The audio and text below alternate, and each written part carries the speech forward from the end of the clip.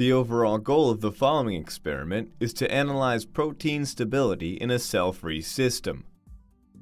This is achieved by inoculation of Nicotiana benthamiana with different agrobacterium strains harboring the protein of interest containing a binary construct. The total protein is then extracted from the plant leaves. The leaves are transferred to microfuge tubes and incubated at room temperature for increasing periods of time. Next, protein samples are resolved by SDS acrylamide gel electrophoresis and electrotransferred to a nitrocellulose membrane in order to detect the protein of interest using a specific antibody.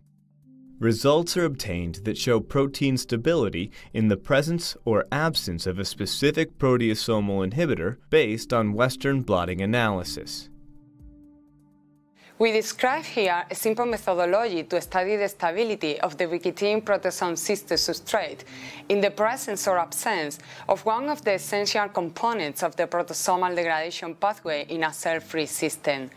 Though these methods can provide insight into the assay for proteasomal degradation, it can also be applied to other systems, such as studies of the roles of regulated protein degradation in diverse cellular processes.